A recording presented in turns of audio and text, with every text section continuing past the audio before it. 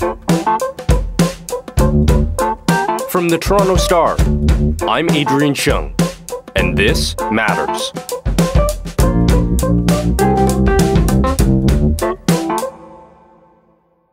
If we think about our economy as a patient that goes to the doctor, the first question is, what does its symptoms tell us?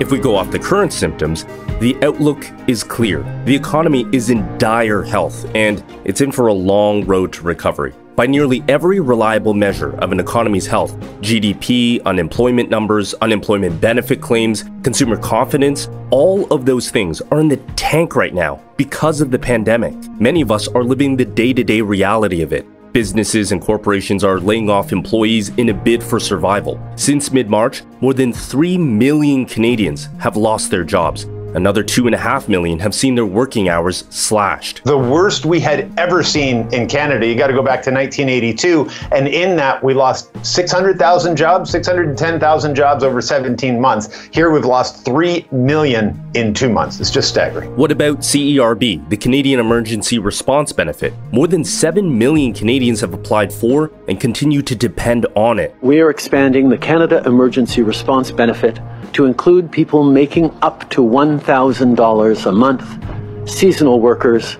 and people whose EI has recently run out. The Parliamentary Budget Office says Canada's government will be operating with a $260 billion deficit. Even the big banks in Canada have set aside nearly $11 billion in loan loss provisions, basically a rainy day fund, already assuming that a huge number of loans won't be paid back. Simply put, Canada's economy, and most of the world's economy, has collapsed in the space of 2 months. This is historic. So where is the bottom? Have we reached it? And what does recovery, to dig ourselves out of this hole, even look like? Today, we're talking to economist Jim Stanford. Jim is the director of the Center for Future Work, which studies employment and labor markets. He's also written on the economy for the Toronto Star.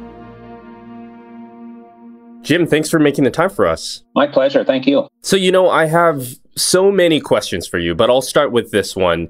If you had just one word to describe the state of Canada's economy right now, what would that word be? Shocked. There's no doubt this is an absolutely unprecedented moment in our economy. I hate to say this, but it's actually a great time to be an economist because something like this has never happened before. And so we're kind of making it up as we go along. A fascinating thing to study. Yeah, well, in terms of understanding what's happening and what the consequences are going to be, obviously, without losing sight of the incredible hardship that people are experiencing, both from the disease itself, but the economic fallout of the disease. And it's also a fascinating time for an economist to be thinking, how do we get out of this? How do we repair the damage? How do we try to reconstruct something that is approaching normal? I don't think we'll ever be normal again, but something where people have a decent opportunity to work and produce and support themselves. And that's going to be a huge historic task that is going to take years. There's no doubt about it. Talking about history, you've compared this moment to the recession of 2008, 2009, even the Great Depression of the 1930s, but you've also said that this moment is something else entirely, that globally, we've never seen this kind of drop, this kind of crisis in our history. What makes this moment economically so different from anything else we've ever seen? Well, typically when the economy goes into a recession, Adrian, it starts out with some bad news or some kind of negative development in one part of the economy, and then that kind of infects the confidence of consumers and businesses in other parts of the economy, and gradually an economy that would normally be growing slows down and starts to shrink a bit. That's how a typical recession would occur. So we had a recession in the global financial crisis of 08 and 09, kind of looked like that. The bad news started in the financial sector. We had previous recessions in the early 90s and the early 80s, the same deal. This is a completely different mechanism that's occurring and a completely different order of magnitude for the scale of the contraction. In essence, this time we deliberately shut down significant parts of the economy. It didn't just happen because of, negative confidence or certain business decisions or anything. We did it deliberately. Probably about a fifth of the total economy had to be shut down in order to protect public health and stop contagion. I recommend that bars and restaurants stop in-person dine-in service and move exclusively to takeout and delivery service as soon as possible and no later than midnight tonight. And so both the speed and the depth of this downturn was completely different, and the mechanism of it. It wasn't because people didn't want to work or there wasn't a need for what we were doing. It was because we had to stop working for a while in order to try and save lives. For that reason, it is more comparable, frankly, to the Great Depression of the 30s. Certainly the level of unemployment that we're experiencing right now is a depression level unemployment. The official unemployment rate in April was 13%, but by my reckoning, the true rate of unemployment is more like 33% because the official rate doesn't count all kinds of people who aren't working but aren't showing up in that official unemployment tally. So that is like a depression. The difference is it took us years in the Great Depression to fall that far. In this case, we've fallen that far in about 3 months. It's brand new terrain that we're on, and it's going to require, I think, some very innovative, powerful measures to try and get us out of it. And even the industries that were hardest hit and first hit, service industries, hospitality industries, usually, again, recessions don't happen like that. It doesn't hit those industries first. You're quite right. Usually retail and hospitality, restaurants, other personal services, they tend to be the followers in the economy, not the leaders. Usually you've got some kind of base or a foundation industry. In Canada, it could be resources, it could be manufacturing, it could even be public sector activity and things like universities and so on that are sort of the thing that gets the ball rolling in a regional or even a national economy. And then once some initial jobs and incomes have been created, well, the workers go out and spend that money. And that's where the retail and hospitality sectors get their business from. So typically, consumer services follow the pattern that's set elsewhere in the economy. This time, for the reasons that we just discussed, consumer services are setting the trend. It is there that the shutdowns had to occur because it's there that the face-to-face kind of hands-on nature of the service was the most dangerous in terms of the coronavirus. Now, it turned out, Adrian, that in fact there were other parts of the economy that should have been shut down fast as well. We've seen some terrible outbreaks in places like meatpacking plants. There are new fears over meatpacking facilities where workers continue to get sick. The Washington Post reported today that there are 11,000 COVID-19 cases linked to 3 major meat producers. And I think we were slow. Employers and government were slow in recognizing the danger in those places. They did recognize immediately the danger of face-to-face contact in consumer-oriented industries, and that's where it is shut down first. So unusually for a recession, workers in those sectors were the first ones to lose their jobs. And that's also unique. So we have a situation where young people are the hardest hit. Part-time workers are the hardest hit. Women have been hit harder than men because women are more likely to be working in those service sectors. So these are all aspects of this current downturn that make it unique and that will have to inform how we respond to it and try to repair the damage. The numbers really are staggering when you look at them by official counts. Canada's lost more than 3 million jobs. Another, like you said, 2.5 million people have had their working hours reduced, probably even more than that. Do you think we've seen the worst of the job losses, or are we just in uncharted territory here? Where is the bottom? Right. Lots of people are asking that, including, of course, the financial investors who are trying to speculate on a stock market rebound. Once the bottom is reached, they're trying to guess. It's possible that we have reached bottom in terms of the immediate industries that had to be shut down quickly. We did that and we did it completely and we did it fast. Now the infection rates in most parts of Canada are abating. We still face, very serious problems in Ontario and Quebec, of course, but elsewhere now the community spread has almost been stopped. And that's incredibly positive. So if we manage this right and we don't slip back into repeated waves of infection that we can't control, then we should be able to start the recovery or rebuilding process. In that regard, we could have hit bottom. On the other hand, it could be, if we don't manage this well, that the worst is actually ahead of us. Because, so far, the real damage has been done in those initial consumer-facing industries that got shut down. If we get things back up to speed, then the rest of the economy shouldn't suffer much more contraction than it already has. In other sectors like transportation or construction or manufacturing, they've had a significant downturn. But on the other hand, if we do experience repeated waves of infection that are uncontrolled, then you will see, I think, a deeper spread into the rest of the economy. It's hard to imagine that things could get any worse in retail and hospitality, but they could certainly get worse in those other industries that I mentioned. And that's where it's, I think, really, really important that we're so cautious and so careful in how the economy is reopened. And if we just think the worst is over and let's get back to business, then we will see uncontrolled spread. And that's where we could see not just second waves of infection, but a second wave of economic contagion that would actually make the numbers worse, hard as that may be to believe. Lockdowns again and businesses shuttering as we saw before. And, remember, as terrible as those unemployment numbers are, roughly 1/3 of Canadians lost most or all of their work in those 2 months. That means 2/3 of us were still working one way or another. Some of us working from home, some of us working in other workplaces that didn't have that consumer contact issue, so they continued working. It's certainly possible that things could get worse. We don't want that. We've managed to keep essential supplies like food still flowing, and we're going to have to keep doing that. So that's where, I'm very worried about some of the arguments you hear, not mostly from economists, frankly. I think economists understand, but from some quarters who say, the economic cost of this shutdown is too great. We have to get back to normal. And we've certainly seen that argument take hold in America. And it's unwillingly that we're taking unemployment. We want to go back to work. Time for our state to be opened up. We're tired of not being able to buy the things that we need, go to the hairdressers, get our hair done. It's time to open up. It's so false, Adrian. There's nothing worse for the economy than allowing people to get sick in huge numbers. The best thing for the economy is absolutely to squash this virus as much as we possibly can.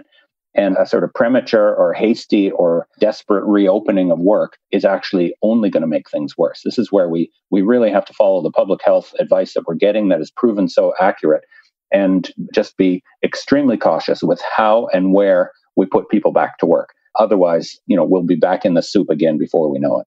I think every one of us is worried about that doomsday scenario, right? We think to some countries where the economic systems have completely failed, of people having wheelbarrows of cash to pay for a loaf of bread. I mean, how do we know if we're in a depression? How do we avoid some of those doomsday scenarios? Well, the depression risk arises if we respond to this negative shock that we've experienced, unprecedented. If we respond to it by saying, this is terrible, times are tough, we have to tighten our belts, we can't spend more money, whether we're individual households or whether we're the federal government. That's the kind of thinking that takes a recession and turns it into a depression, that takes a short-term negative shock and then puts it in a situation where the whole economy is trapped in a vastly underutilized situation, a big economic hole, and can't climb out of it. Because we need that spending power. That's the reality. Money is, in a way, the fuel that drives economic activity in our economy. And if money isn't being spent, there is no way that we're going to get people back to work. That's the reality.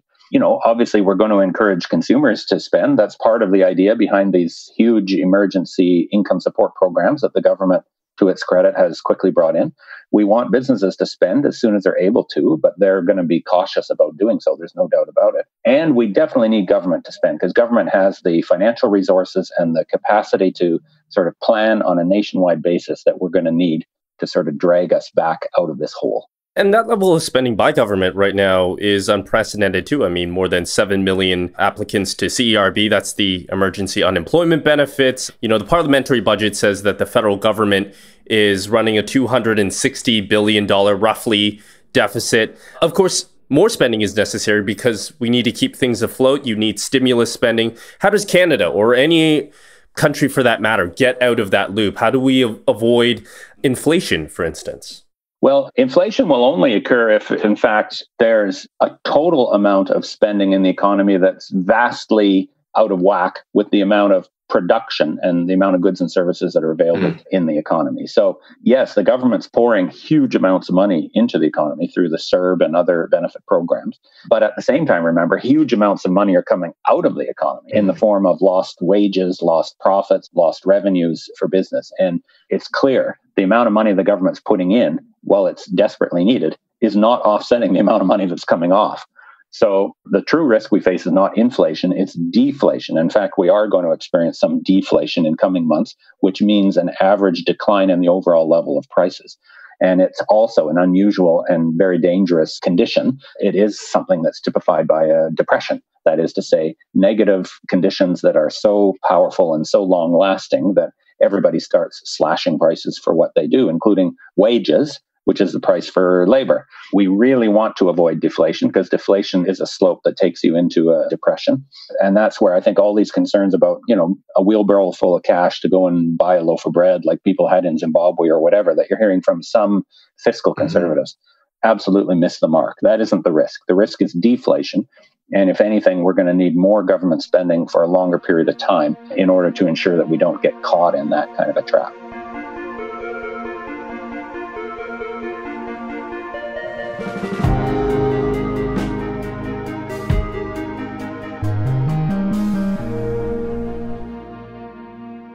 Jim, this might be asking you to look through a bit of a crystal ball here, but do you think because of the reliance of the spending that needs to happen to get the economy going again, do you think this will usher in an era of bigger government? I mean, we're already seeing it with income benefits, even the idea of universal basic income, that's not that crazy anymore. Do you think people will be more accepting of that idea of bigger government? Oh, I think that's a really good point, Adrian. I think there has been a shift in how people perceive government. We've spent a couple months where government was saving our lives, basically, right? And we wanted government to run to the rescue, both to stop the contagion, of course, but also to help people bridge the gap that they were experiencing economically because of the loss of so many jobs. So I haven't heard a lot of those kind of traditional conservative calls for small government and downsizing and cutting red tape. It's government and what it can do that's saving our bacon right now.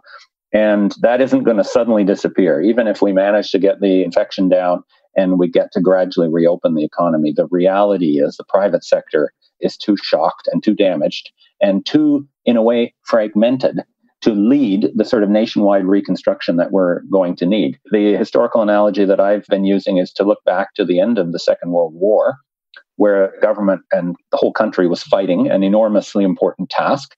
We never stopped during the war to say, oh, we can't afford this war, we'll just let the Nazis take over, right? We threw every resource at it that we could.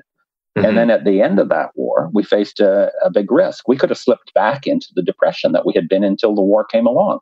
But government said, no, we're not going to let that happen. And they demobilized the military spending, but they ramped up other types of spending, including expansion of our modern social welfare programs and infrastructure projects like the Trans-Canada Highway and the St. Lawrence Seaway, and other ways that permanently increased the role of government in our economy in order to make sure we didn't slip into depression again. I think we're going to need something like that. I think we're going to need a post-COVID Marshall Plan, if you like, where government commits for years to continue mobilizing resources, to take the lead in investments. Obvious place to start, our healthcare system. It's performed very well in most areas, but it needs repair and restoration. And in some areas, like long-term care homes, it was a disaster. This is the exact moment for government to come in and say, we're going to completely redo how we manage long-term care. We're going to make it part of Medicare, which it should have been all along.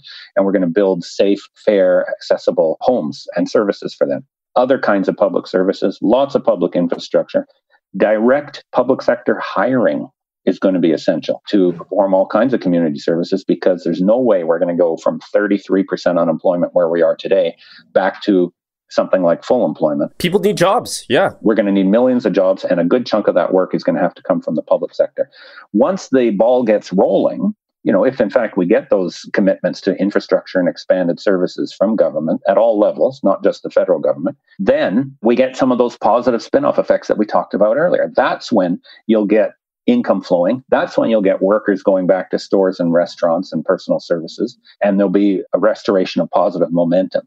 But somebody has to take the lead, and the only part of our economy today that has the resources and the far-sighted planning potential to do that is going to be government. So there's no doubt we're going to see a bigger role for government, probably permanently. It is interesting that you don't really hear many calls for austerity right now, as you mentioned. That debate isn't happening on a major level like we usually see. Yeah, we haven't heard them yet. I guess I would attach the qualifier yet, Adrian. And I think that it will not be long before we start to hear them. And we have heard some, from some prominent, I'd say, expected quarters. Former Prime Minister Stephen Harper, for example, lecturing governments internationally that they have to downsize after this COVID. And again, invoking the same arguments about hyperinflation and fiscal collapse and hitting the debt wall, et cetera, arguments that have been proven false because lots of countries in the world have incurred huge debts, not just for the coronavirus. There's still places like Japan, which are running up huge public debts every year because of things like the aging population and the shrinking workforce. So Japan's debt as a share of GDP is about 250% today. That's about 8 times as much as our federal government's share of debt, our debt ratio here in Canada, and it hasn't led to collapse. In fact, it's been very helpful in keeping Japan's economy going despite those pressures. We're going to have exactly the same thing happening here. And we will hear from those, I think, traditional quarters that government debt is bad, that big government is bad, that income support programs are bad, arguing that, well, because people can get $500 a week now for CERB, nobody is going to want to work anymore. That's nonsense, frankly. People are desperate to get back to work, not just for the money. I think invoking this, I would say, outdated idea that government programs somehow ruin the economy is just not going to wash. Millions of Canadians, this is an interesting point, millions of Canadians are now getting government income support. So the whole idea that income support is for losers, or for people who've been addicted to welfare or some of those old negative stereotypes, that isn't going to wash anymore because millions of Canadians have experienced it now. It's turned on its head, yeah. Exactly. Understand why those programs are there. So I think the traditional rhetoric about bashing government, bashing welfare, et cetera, is going to ring pretty hollow. And I think most Canadians are grateful for what government has done, and most Canadians are going to expect government to continue playing a very active role in the next steps of our reconstruction. On a micro level, people are definitely thinking about our economy. I want my local restaurant to survive, so I'm going to order takeout there. But on a larger, more macro level, how does the government boost consumer spending, especially when there's so many people who don't have jobs, aren't really pulling in an income right now? Yeah, that's one particularly tricky aspect of this economic moment. There's no doubt about it. Again, how the rebuilding from this recession is going to be fundamentally different than from previous ones. In the past, you believed in something called stimulus, right? You wanted to stimulate more spending. And so things like tax cuts and grants and other forms of spending to help get the economy going were the kind of tricks of the trade. But at this moment, we don't want people to go out spending. We're still at a stage where we're telling them to stay home for a bit. So in that regard, conventional stimulus isn't what we need, at least not at this moment. Once the health emergency abates a bit, then, we'll be more, I guess, open to those kinds of traditional measures. And again, I think this is one of the other reasons why the reliance on government to do the job directly, rather than just kind of grease the wheels a bit with a bit of stimulus, is going to be so important in this recovery. I think about the U.S. too. I mean, the job loss numbers there are off the charts as well. The U.S. Department of Labor reports 20.5 million jobs, which, given their population size, tracks with ours. Since the Canadian economy is so tied to the American economy, is any rebound of ours really still dependent on how the picture looks down south, you think? Oh, absolutely. And not just for those kind of economic links as well. I mean, of course, we experienced in Canada, this is our biggest neighbor, longest undefended border in the world, huge two-way flows of people and goods. And it turns out that people coming in from America was the major source of international transmission into our community. So for both epidemiological reasons and economic reasons, we're going to have to watch very closely what happens in America. For political reasons too, frankly. I mean, I'm frightened by some of the images that you see of these kind of populist outbreaks in America showing up with guns at crowded rallies to rail against supposed dictatorship government controls. I mean, that's the stuff of dystopia. And it's exposing the weakness of the kind of social and economic system in America. So part of me wants to protect ourselves as much as possible from that. And to some extent we can by, I would say, focusing our rebuilding efforts inward on developing things that we can do in Canada, including infrastructure and public services, but also even jobs, manufacturing, for example, right? This is another issue that's been turned on its head by COVID. Until recently, the received wisdom was we're part of a globalized economy. If someone can do it cheaper elsewhere in the world, then they should. We should welcome that. Well, it turns out that in a national emergency, you want to be able to produce a lot of stuff yourself. Yes, manufacturing, yeah. For strategic national security reasons. And now we have to interpret national security more widely to include things like public health, not just military and energy and that kind of thing. So, there's a sector where we may want to see more made in Canada production as a result of COVID. And in other ways, I think our economy will have to become more self-sufficient. On the other hand, we can't ignore the fact that America is our biggest neighbor, and we cannot possibly think that we can insulate ourselves completely. I hope that they manage to get both the infection under control and some of the political and economic strains, but I frankly am not optimistic on either count. And I think it will be a big challenge for Canada's government to figure out how to manage that going forward. We will keep the border closed for a while, but how long can that happen? And what are the long-term implications for our place in the world? Those are absolutely unanswered questions that even an economist's crystal ball can't help answer. This is a recovery of years, potentially decades, right? Absolutely years. I hope it's not decades. It will be years if we do it right. Then I would say over the next 5 to 8 years, we could get Canada's economy back to something like full capacity. We weren't at full capacity even before the pandemic hit. The economy was underutilized and was slowing down. So, in a way, we've got an even bigger job to get to full capacity. But again, I think the post-World War II analogy is a good one. We had the risk of slipping back into depression. And instead, thanks, I would say, largely to a very expansive vision from government and other stakeholders for building an economy, building new industries, building infrastructure, providing new services, we didn't slip back into depression. In fact, we entered a quarter-century golden age that in a way was the most prosperous part of Canada's economic history, the most prosperous chapter in our history. So, I'm not saying that will happen again, but I think if we view this as the challenge that's required and recognize the ingredients that are going to have to come into play, then we could absolutely usher in a period of nation building, society strengthening reconstruction that leaves us better off at the end of the day than we were before we ever heard of this coronavirus. Maybe a light at the end of the tunnel. Jim, thank you so much for breaking it down for us. And I hope that light isn't the train coming the other way, Adrian. Yeah. Thank you for having me on. And that is economist Jim Stanford on where we even go from here in terms of the big picture of the economy.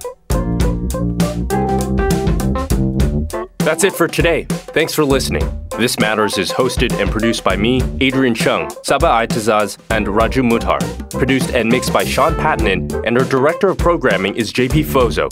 Our show theme music is by So Called, and our episode music is by Mike DeAngelis. We want to hear what stories matter to you. Please send us comments, questions, or ideas to thismatters@thestar.ca. Please consider supporting the journalism the Toronto Star newsroom does at thestar.com. And don't forget to subscribe to This Matters on Apple Podcasts, Spotify, or wherever you listen to your favorite podcasts. Let's talk soon.